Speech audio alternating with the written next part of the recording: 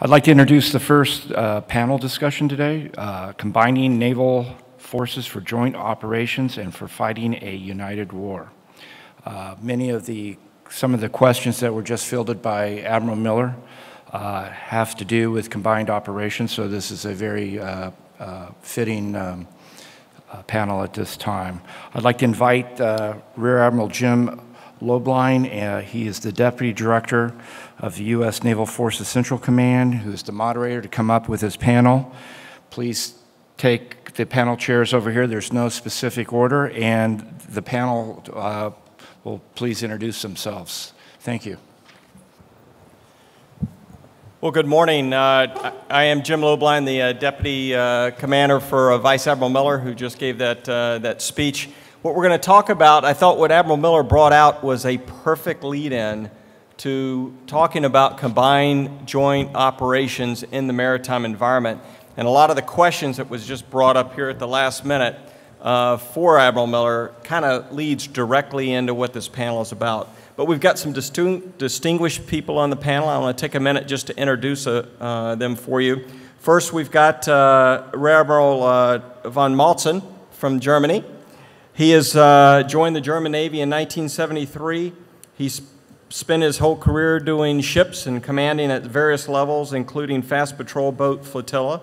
He was the squadron commander for destroyer and frigate squadron number 1, chief of staff of the German Fleet Command and deputy director of ops of the German Navy headquarters. And he currently is the commander of the standing NATO Maritime Group 1 and Operation Active Endeavor. And I'll let him share a little bit about that in his remarks as well. Secondly, we have Rear Admiral Matt Parr from the UK Navy. He commanded the HMS Trafalgar, a submarine. Sorry about that. He also commanded a surface ship, the Type 23 frigate HMS Montrose. As Commodore, he commanded the British forces in Gibraltar. And he was also, in 2011, assigned as the Assistant Chief of Navy Staff in the Ministry of Defense. And currently, he's the commander of all operations for the Royal Navy throughout the globe. So quite a vast area of responsibility. And finally, we've got Commodore Lee Petty. Captain Petty is a U.S. Coast Guard Navy captain. He served on various ships. He's commanded 3 different Coast Guard cutters, the Padre, the Shamal, a 129-foot Navy PC craft, and he also commanded the U.S. Coast Guard cutter Dependable, which is a 210-foot medium endurance cutter.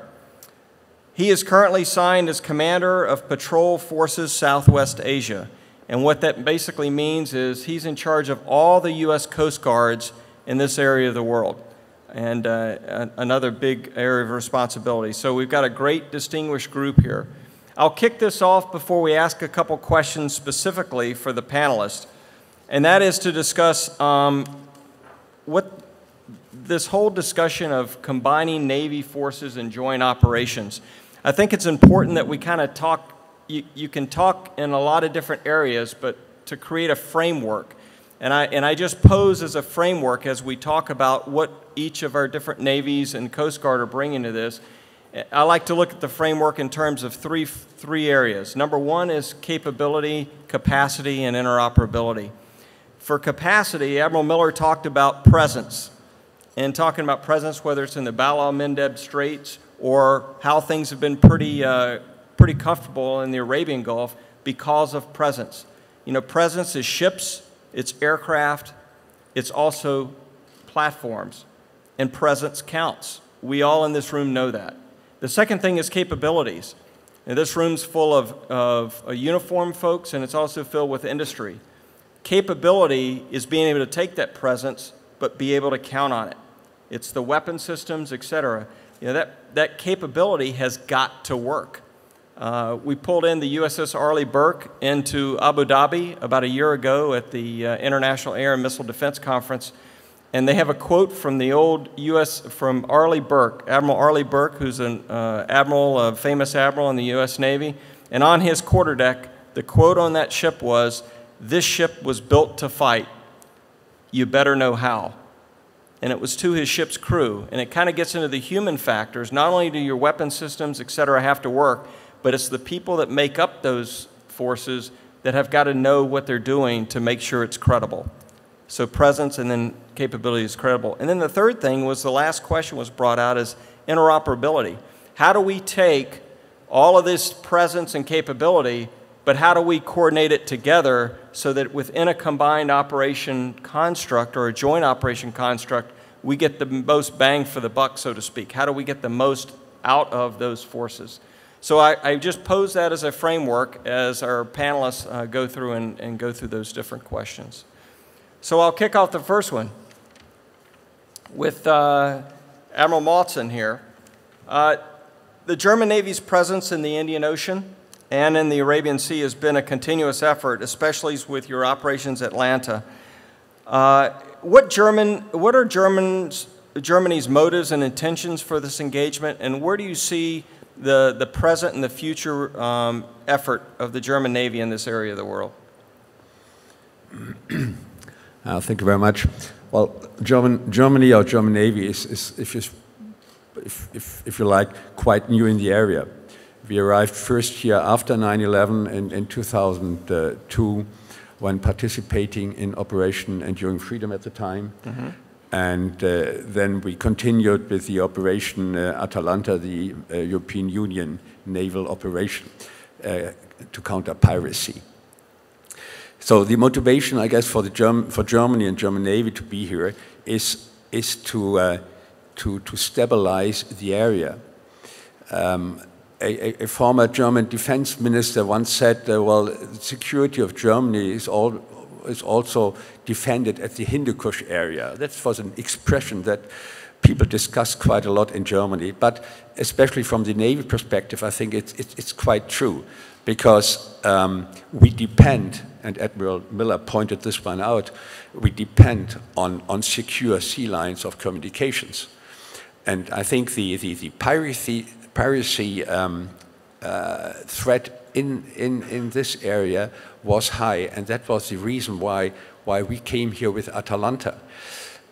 Well, everybody knows we can fight piracy at sea, but we can't defeat piracy at sea. Piracy, the basis of piracy is ashore. It's the conditions ashore that bring people to act as pirates. So we have to stabilize the area. And in that respect, the European Union has two different missions of operations beside Atalanta. That is the training mission Somalia, and it's the EUCAP Nestor, so to stabilize the area. And this is, I guess, the motivation for Germany to participate in that European effort, which is in fact a worldwide effort, I guess. But from our point of view, it's for our engagements on the European side, is to help bring stability to the area, because only once we have stability and in the area ashore, then we have a secure sea line of communication. What we have now with the piracy going down considerably in numbers, and since months there was no real piracy act in the area. But that is because the navies are there. That is because the merchant navies adopted their behavior. But from my point of view, piracy is suppressed, but it's not defeated. And we must do that, and that is Germany's contribution to that affair. Excellent, thank you. Admiral Parr, recently we've seen a lot of headlines coming out of the UK about this area, specifically from a Navy perspective. Let's talk about the Queen Elizabeth.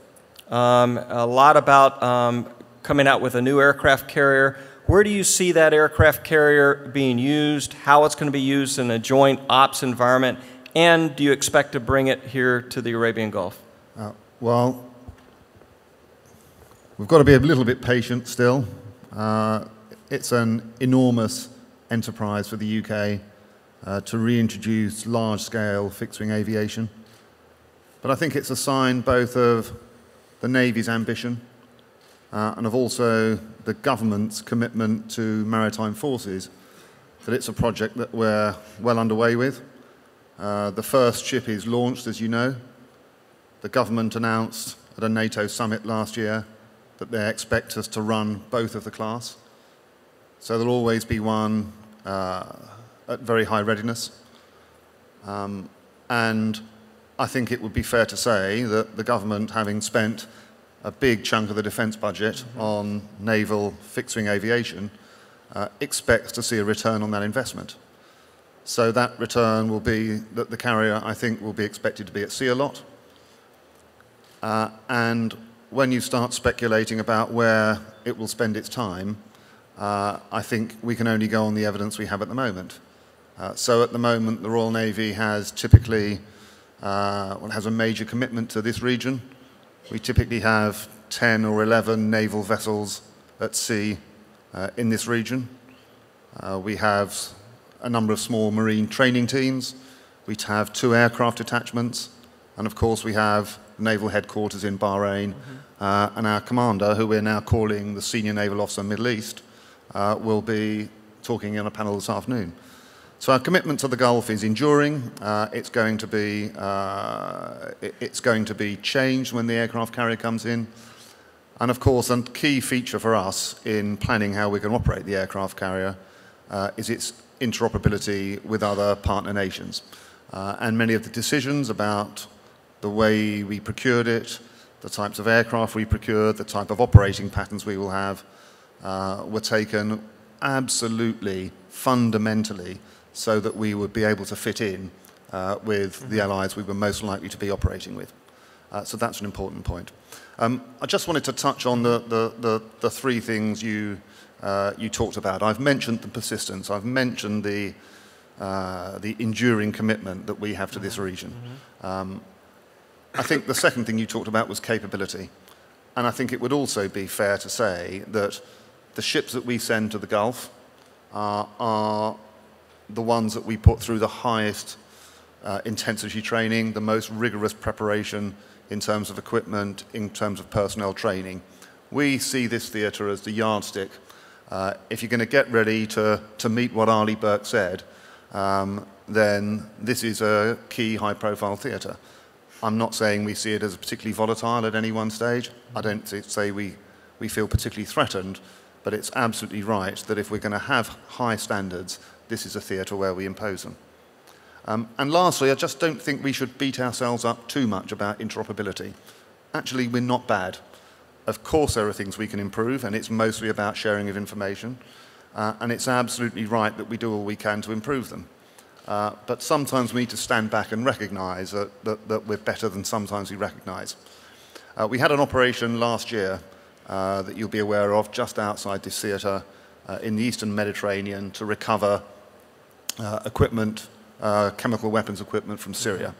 And the civilian ships that brought the equipment out had 2 task groups escorting them. To the north of the line they came out was a task group based on NATO, commanded by a Danish, rather excellent Danish 1-star command team, and it was mostly filled with NATO nations that don't necessarily operate all that often together, but clearly using NATO techniques worked perfectly well. To the southern half of that line was another task force composed of 2 much larger nations with a significant maritime presence, but which don't routinely operate with each other. And the contrast between what was happening north of the line in terms of cooperation and what happening south of the line was stark. And we in the Gulf, in coalition maritime forces, are much more like the former than the latter. Everything's not perfect, but we're much, much better than we could be. Outstanding, thank you. Let's go to Captain Petty here for a little bit. Let's get a Coast Guard view. Commodore, can you just tell the group here real quick, what is the U.S. Coast Guard presence? How does that fit into the overall Navy joint fight, so to speak? How do they incorporate within the U.S. forces? And then in the broader terms, how do they operate within the coalition and in this, the Navy threats that come our way? Sure. The Coast Guard's a force provider to the U.S. Navy's 5th Fleet and NAVCENT. We have Coast Guard patrol boats, advanced interdiction teams, and a Middle East training team that are fully integrated while still at the same time maintaining autonomy as a separate service. As a naval augmentation force, we can be utilized for naval warfare missions. In fact, serving the same as if we were a gray hull with no orange stripe. Alternately, the Navy can leverage our unique and complementary skill sets as a maritime, multi-mission military Coast Guard with competencies and authorities that the Navy may not have.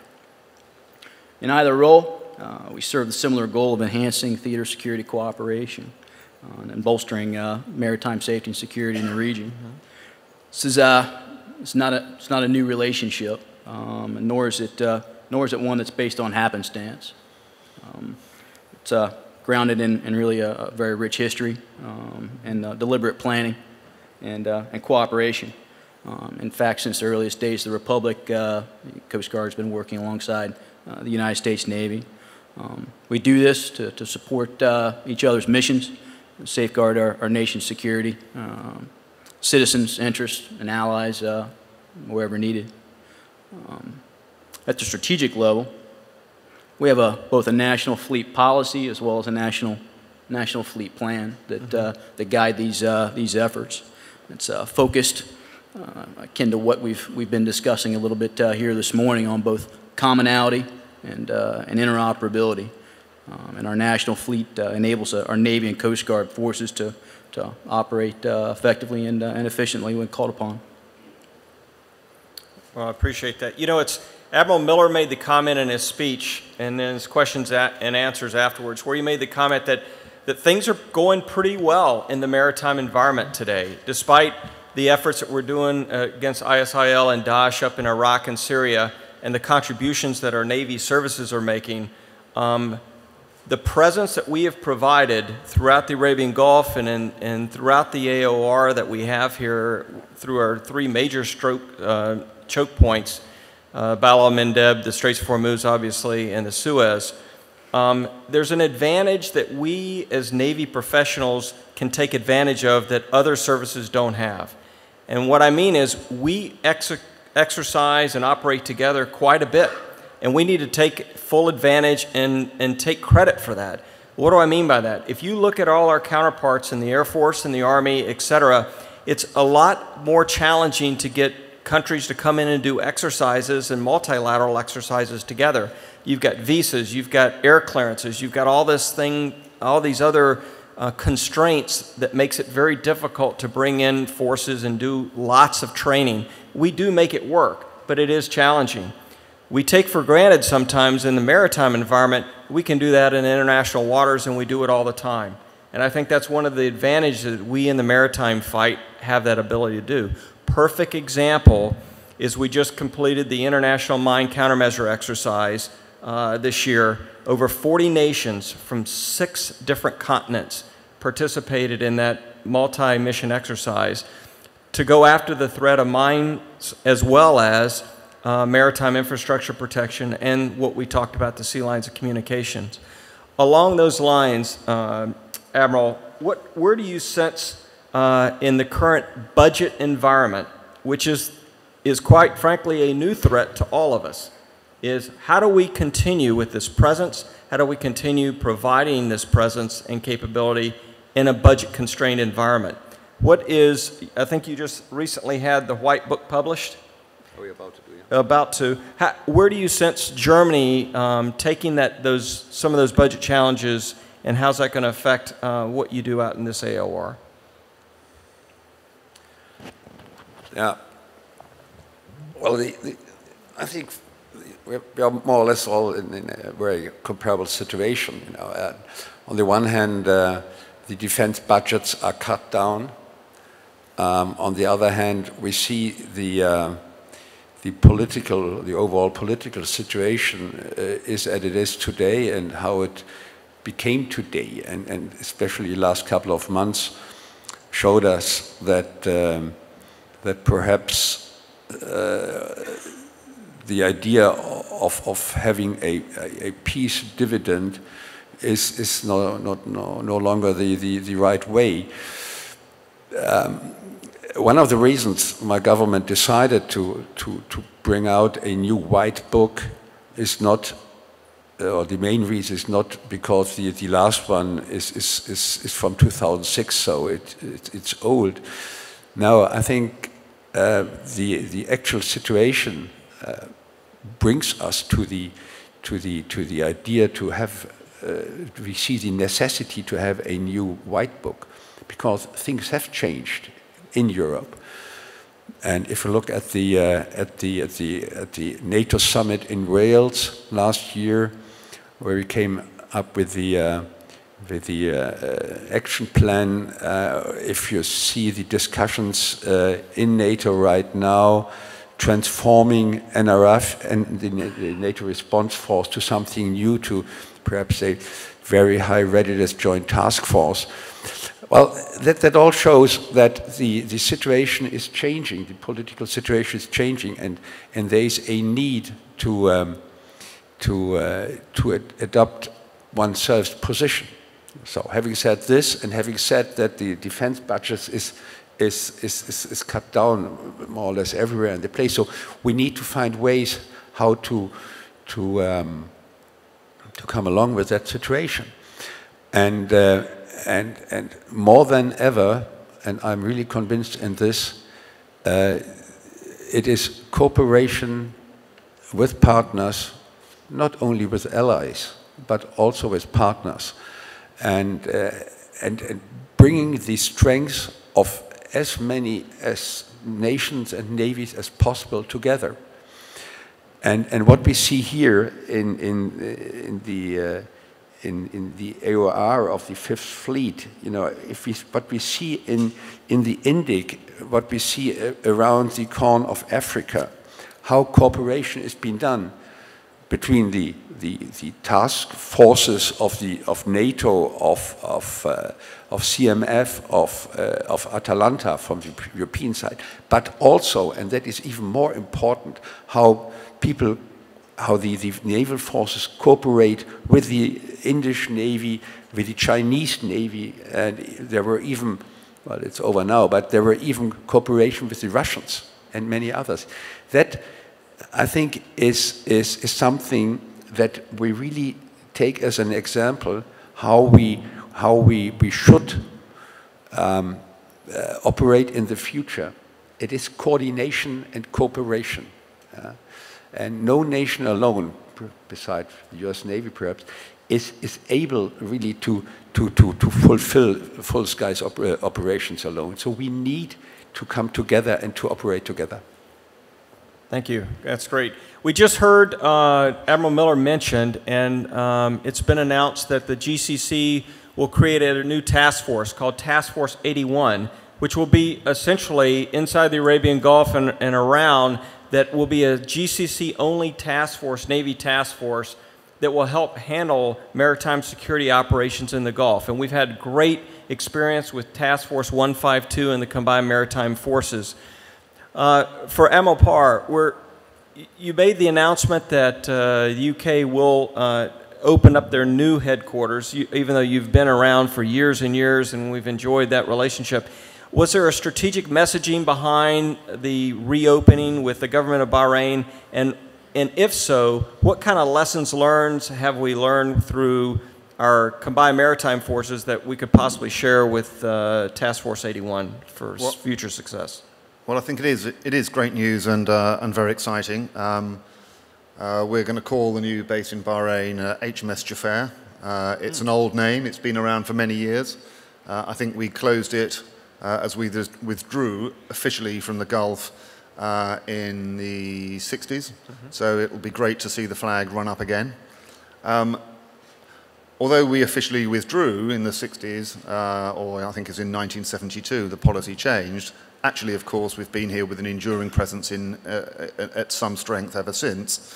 But the criticism of British foreign policy, and I think it's not just from the UK, but it's from many of the European nations and other nations that operate here, is that although we've been here at Strength for 40 years, we've never had a policy that lasted 40 years. We've had 40 different policies, each of which lasted 1 year. Right. It's a common criticism. And I think the moment that we run that flag up and re-establish a naval presence on a more permanent basis and a slightly more symbolic basis in Bahrain does try to do away with that period of short-term decision-making and make the significant point that we're here for the long term. I think the Task Force 81 is a fantastic idea. It's a brilliant development. I think one of the lessons that we have learned about being here is that much of our thinking has been relatively short-term in the way we've procured equipment. Mm-hmm. So we operate here ships that were designed for operations in a completely different theatre of the world. We send ships here who are specifically designed to operate in a range of water temperatures that the Gulf doesn't have. And therefore we're operating them outside their design specification, which means they break a little bit more often, which means we have to modify them, which means they're hard work. And I think one of the lessons that we've learned as a result of that, and that we're absolutely determined not to make in the past, is that if we're going to operate worldwide, and particularly in the kind of conditions we have here, then design, operation, capability has to be inherently much more flexible than we've seen in the past. That's great. Last question for you, Captain Lee. Where do you sense your relationship with other countries within this region from a Coast Guard perspective? What areas do you see that that you could foresee being more profitable and increasing their capability or capacity from a Coast Guard perspective, and what you've learned back from the United States Coast Guard and what you can provide to them here? Sure. I think our forces have been here since this upcoming summer is going to mark the 25th year, okay. and they range from 25 years ago we had law enforcement detachments deployed to the theater at that time, conducting UN security sanctions and operating with other countries here in the region, and that grew to patrol boats that operate here in the region, both oftentimes working for CTF 152 and most recently 150. All of those provide us with different touch points for operating with other navies in the region as well as other Coast Guards. The Coast Guard also has a group that's currently working in the Kingdom of Saudi Arabia on helping to establish a maritime infrastructure force protection force. We've worked extensively with coalition naval forces, mm-hmm. But we also kind of provide a little bit of a unique bent in our ability to engage with other Coast Guards in the region. And we in concert with the Fifth Fleet often pursue engagement, deliberate engagement activities with various countries, be it the United Arab Emirates, be it the Kuwait Coast Guard, or the Kingdom of Saudi Arabia. And a lot of takeaways, whether it be those specific to small service combatants, right. Our patrol boats, whether it be competencies associated with counter-smuggling, born in the form of visit board search and seizure related skill sets. We operate a ship-in-the-box facility. It's really rather unique to the region in Bahrain, where we bring forces from throughout the region. Over the last 4 years, we've probably seen a little over 2,300 participants from over 14 nations in the region pass through our ship-in-the-box facility. All of those touch points give an opportunity for a variety of takeaways that, again, a common theme of helping to build the maritime security, safety in the region, as well as to leverage some of our more unique skill sets that we bring to the forces operating here. Thanks, Lee. I appreciate that. I want to thank the UAE for allowing us to have this conference here and put this on. I think the last thing I want to leave for us in this session is to think about the advances we have made in combined Navy forces here. Don't kid yourself. What we do here is unique, okay, in this AOR, in this region of the world. Our forces, specifically the U.S. Navy forces, we send a lot of ships, and they come out here prepared, and we do more exercises in this area of the world than anywhere else. And if you see, the Combined Maritime Forces is a unique organization. It does not exist anywhere else in the world but here. And you see the 30 nations that are not just this continent, it's from all over, because we find the strategic importance of what's going on here. But because it's strategically important to us in the maritime environment, we put the forces, we put the capability, and we put the people here to meet that threat. And I think that's something that we can say that we've done pretty well. Do we need to focus in the future for future asymmetric threats, et cetera? Of course. But I think it's what allowed us to answer the call to Iraq and Syria as well as we did just by the cooperation of events just like this have done. So I want to thank the Navy League. Thank you for endorsing this part of the conference here for us. I want to thank our panelists for coming from literally all parts of the globe. Thanks for coming in. I appreciate that. And it's been a pleasure to support this panel. Thank you.